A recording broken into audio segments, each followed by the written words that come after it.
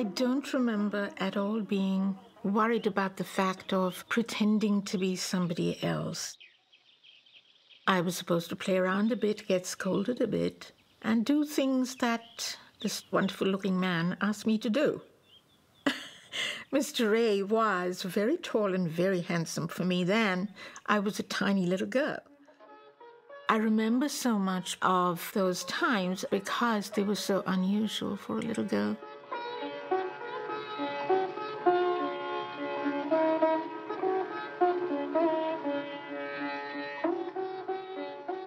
When Ray started shooting the section where I do this role of this little girl, that was sometime in 1953, so I would be not yet 6 years old.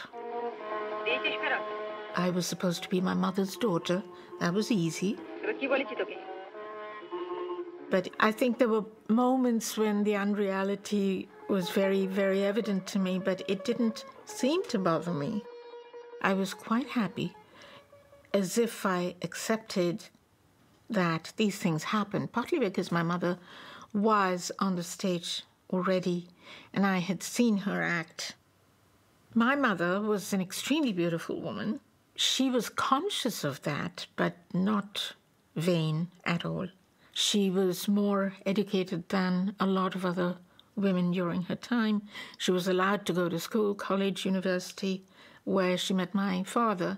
The first stage work that she did was actually for this cultural organization called Indian People's Theatre Association. She also did a lot of street plays, political street plays during that time. She knew Ray because Ray was a colleague and friend of my father, even though she was very taken aback when Ray asked her to act in his film and was very much against being a film actress, not done in those days. She eventually got cajoled into it, I think, by the family and my father, and that's how she appears as my mother in Pather Panchali.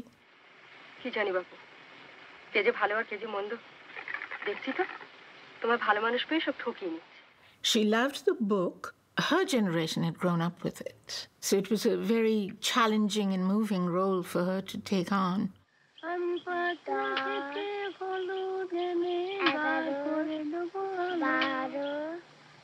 As far as I know from my mother, they were chatting about all the other roles around Shorpachara, Horikord, Opu, Durga.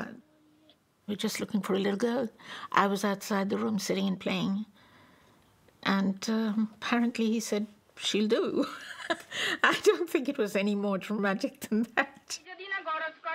My mother was a very, very gentle person, soft-spoken, extremely dignified. She wouldn't raise her voice. She wouldn't slap me, in real life, I mean. She did once, and she immediately burst into tears. She couldn't do those things, except when she acted. তুই সেজে খুঁড়ি বাগান থেকে কি এনেছিস কে এনেছিস বল তোর কোচরে কি দেখি দেখি So this whole role that she had to play, where she's scolding me, she's angry, she's punishing me, all that was just pretend.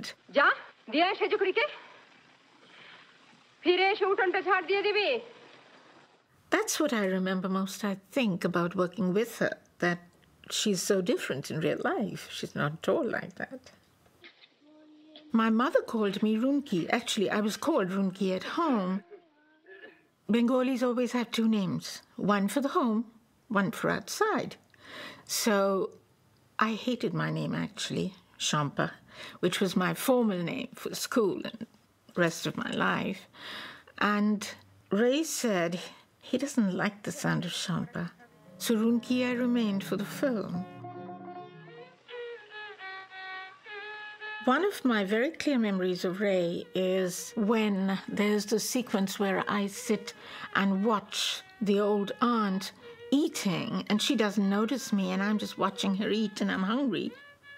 I remember Ray waited apparently for the lights to be right because everything was open to nature.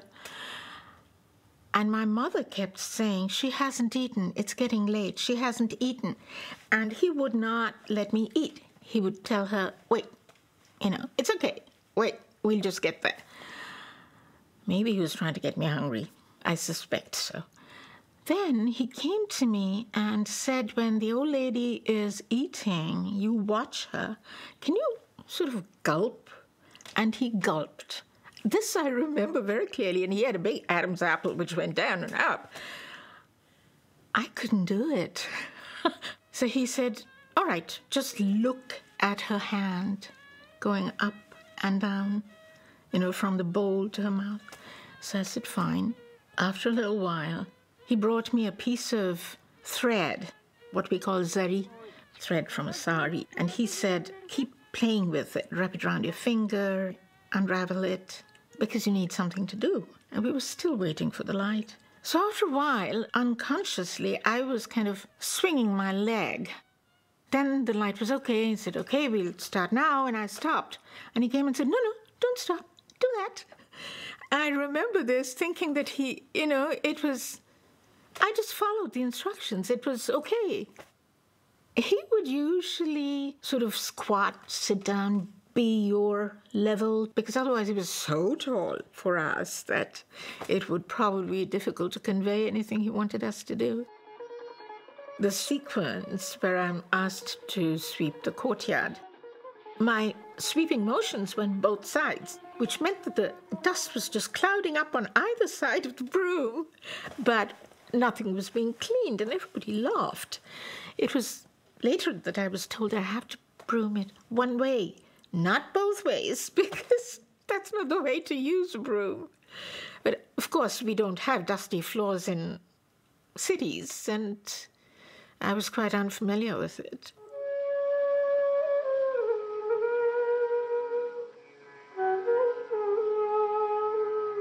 The village was very nice to be in.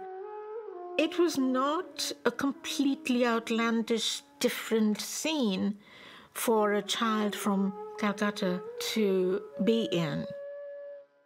It wasn't just that we read about the villages and villagers, and we were brought up on folk tales, which were always in either a palace or a village, nothing in between. There was no urban life. We all travelled enough, especially Bengalis are great travellers within the country, and it was always by train, and the train would always go through villages. So a village had its charms, it was green, it was different. It brought in all the stuff that was outside your real life, but was there in another realm. What was strange was what was done to the house, because it was rebuilt.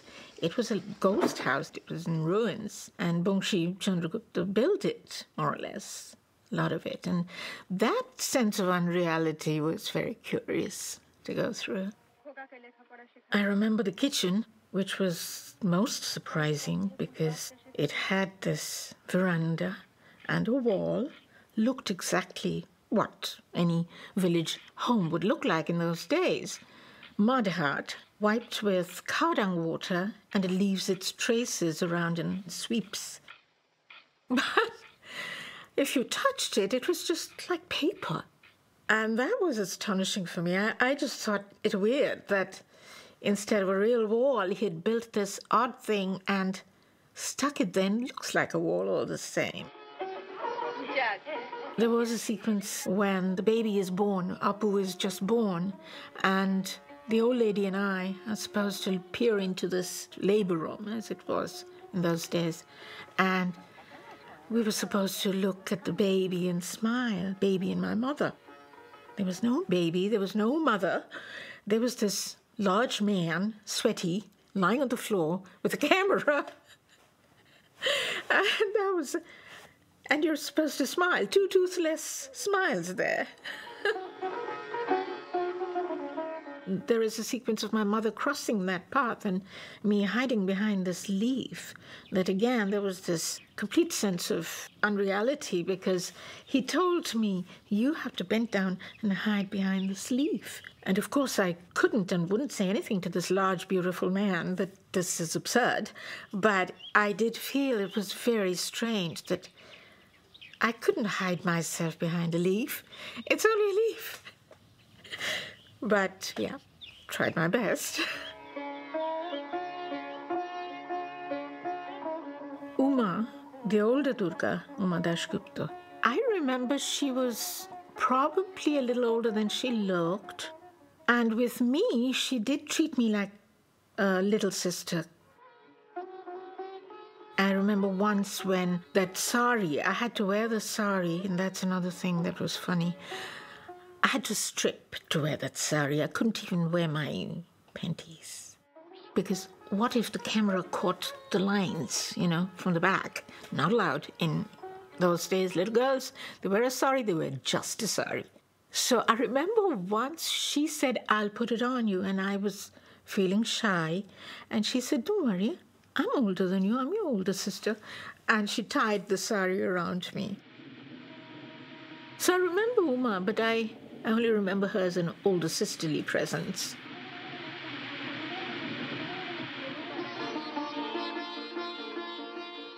There's one thing that I keep remembering about those days, which I think is rather nice. It's about the smells. I remember smells like Shubhrata Mitra, the cameraman. They always had light meters in those days. So every shot, he'd bring his light meter under my nose, and his fingers were long, brown with nicotine. And there was this nicotine flavor.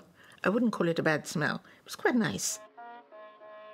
Every day when we went for shooting, my mother and I would be, Banshi Chandragupta would come with this thin piece of cloth, torn piece, hold it open, and there would be 2 little nose studs, which we wear in the film. Mine was sky blue, and he would fix it with something called Durofix, which was really cow gum, and had this heady smell. Loved it. We definitely sniffed glue right through with those nose studs sticking in our nose.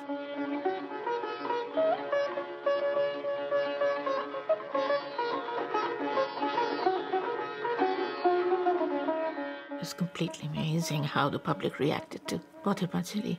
It wasn't just a fact of how much Bengalis loved this novel, but this was the first time they saw something on Bengali screen that related to actual life, as if the story was actually being visualized rather than acted out with makeup and costumes. There was a constant sense of celebration about the film itself. I mean, there were foreign delegates as well who came in, and every time they came to visit, there'll be these shows of Pather Panchali. Even though the government initially, don't forget, in West Bengal, had objected to so much poverty being shown on screen. I mean, films should be entertainment and therefore not real at all. And poverty is something to be hidden away. But of course, we always cried at the end of the film, However many times we saw it, we shed tears. That was typical. Everybody constantly saw Pather Panchali in Bengal.